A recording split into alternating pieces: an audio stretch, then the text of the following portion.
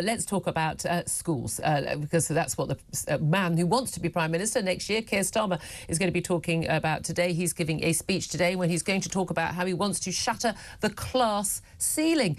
He says that speaking fluently and clearly will be put at the heart of the national curriculum and given the same status as literacy and numeracy under a Labour government. That's what Sir Keir Starmer is going to say in his speech. He's written an article for the Times as well saying that the almost exclusive focus on reading and writing at present is short-sighted. He wants oracy, I didn't even know that was a word, oracy to be given priority at every level of a child's education. Well, let's talk about this with Chris McGovern. He's chair of the Campaign for Real Education, joins us now. Good morning to you. Good morning, Julia. As a former Ofsted inspector, former head teacher as well, and running your campaign, he's right, isn't he? You know, it's amazing because we're thought of as being traditional at our campaign, but Keir Starmer's taken us back 2,500 years to Aristotle. Speaking's important, and of course he's right. Oracy, speaking, rhetoric is all important, so we'd welcome that. But he's got a lot of other things to put right as well. And I have to say that in terms of oral literacy, you have to look to parents, and unfortunately many parents have been badly educated themselves, and so there is a problem there. But it's right to identify it. Yeah, absolutely. And it's interesting. This morning we've also got a speech from Amanda Spielman, the Chief Inspector of Schools at Ofsted, and she's going to be saying something quite interesting. She's saying that basically we're in a situation where when you see schools as a solution to everything, effectively social workers now, you know, schools feeding children, teach them how to use the loo, teach them these really basic life skills. She says that puts education at risk because schools are no longer just teaching the 3 R's, they're teaching everything else as well because parents, it seems, aren't doing their job anymore. Yeah, and that's been going on for a few decades, actually. Yeah. She's right to highlight this, but she's late in highlighting it. It's pretty obvious that, you know, a lot of teachers are put off the profession, that they either don't enter it or they leave it because they're not allowed so much to teach their subject, history, geography, maths, as to promote to do social work, really, that they become social workers, psychiatrists. And also, don't forget, there's quite a lot of the profession that supports this ideology of wokeness, and schools these days are promoting and brainwashing a generation of children. They've been very successful. They've been very successful. If you look around you, children identifying as cats and moons and so forth, you can see that's a big success for the education system in the eyes of the educational blob, the establishment. That's great, they think. And more time, you know, painting rainbow flags and doing marches and things, as opposed to, hey, why don't you teach my child what a rainbow is? Teach me the science behind how a rainbow even can be seen. You know, that would be worthwhile. But this is the thing. I say I've got a very good friend who's the head of an inner city school. He says, you know, he is a glorified social worker and, you know, riot police to all intents and purposes, and dealing with so many social ills. And we've had so many head teachers and teachers saying, you know, we've got kids turning up at school. I mean, it's been exacerbated during the pandemic and lockdowns, but it was already happening beforehand. They're turning up, you know, 4.5, 5 years old in reception. They're not toilet trained. They don't know how to hold a knife and fork. They can barely speak. We've got parents who, God, I walk along and I see the number of parents who are pushing a buggy with a kid who's perfectly awake and they've got their headphones in, and it breaks my soul to see. You can be chatting to your kid about everything. Let's look for a yellow car. Let's look for a red car. Let's, you know, the games that you play, you know, walking to school. I mean, God, I used to be exhausted by 9 o'clock. The little games we'd play, the number plates and things with my daughter on the way to school.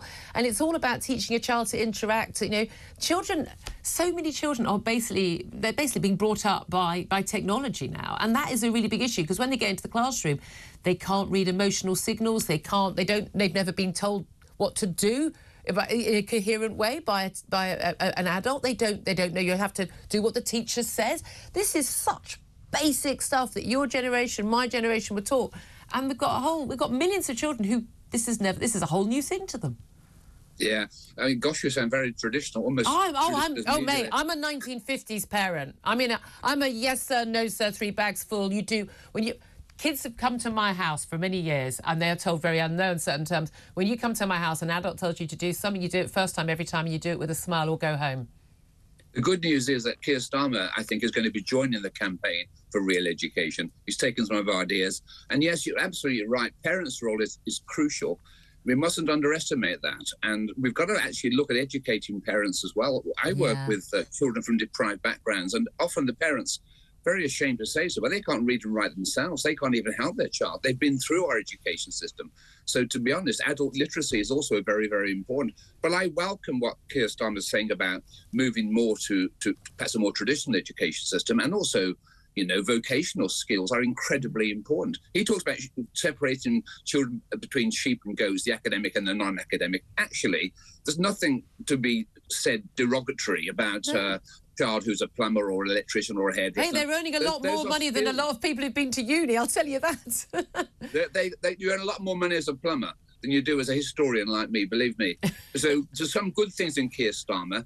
I just wish, you know, we could have done this 40, 50 years ago. And, you know, if you want to see a monument to our education system over the last 50 years, look around you. That's where we are. Absolutely. We're in a system now where children identify as cats and moons and so forth. We've got to start again. We need a Royal Commission on Education. We need to look at it very fundamentally. I disagree. We don't need a Royal Commission. We just need sensible parents to get back in charge. Chris McGovern, always good to talk to you. I'll have him in charge tomorrow. Benedict, I know you want to come in, but I want to quickly bring in Mark in Carlisle. He's called in on 03444 999 1000 to answer my question. What would you teach children to help them succeed? Mark, good morning to you. What would you teach kids to succeed in school? Well, basically, people in the know, like me, knows that the non-fee-paying schools don't teach you all the financial ways and how to do your finances because they're getting you ready to be an employee. There's nothing wrong with that. Most of us are employees.